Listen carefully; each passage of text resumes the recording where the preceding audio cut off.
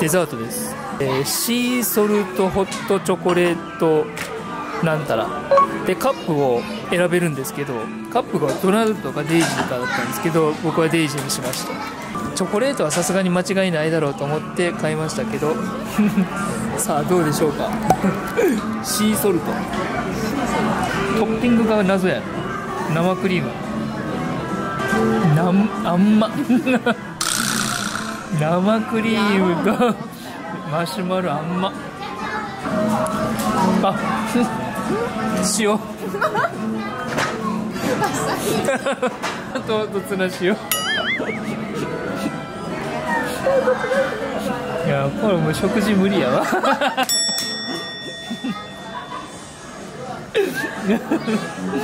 ダメだ上海パークは好きやけど食事無理。塩がね固まってんねん今むっちゃ塩チョコレートがね水の味がするいやで今までで見たけど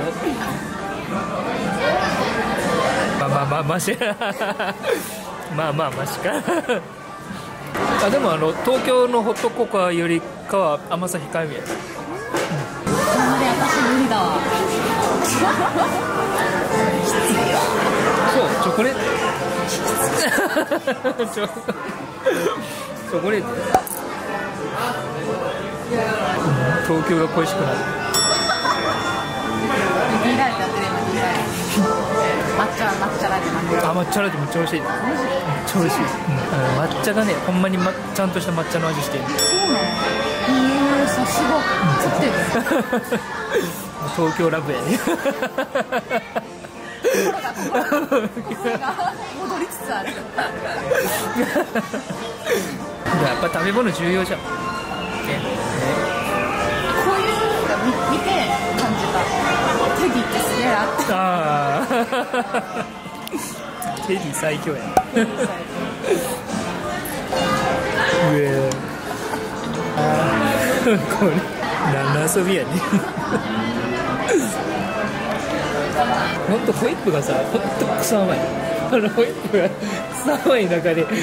甘いっていう先入観の中にいきなり塩がガーってくるからなんかもう遠慮なく入ってくるからね塩がっていうぐらい固まってるからさ。今どんな感じ？今もチョコレートのクソ甘さしか残ってないちょっとマジ死んだよなんかさレジ並んでる時にこう、ね、持ってきはる人の料理見ててもさ基本なんか本当中国料理やだ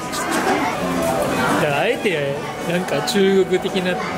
ていうのを選ばんでもなんかぶち当たったらもうそれは中国料理だねポップコーンも漢方もういいわもういい漢方でもさ全く食えんかって言ったらそうじゃないよ。なんか食べれるのは食べれる、食べれんねんけどなリピートする会話やったらしねえなっていうか今のところお気に入りが見つかるもう一回食べたいってないもん。見た目とかさ匂いとかそう歩いてる時に匂ってくるやんか、それはすごくいいやんって食べたら漢方やね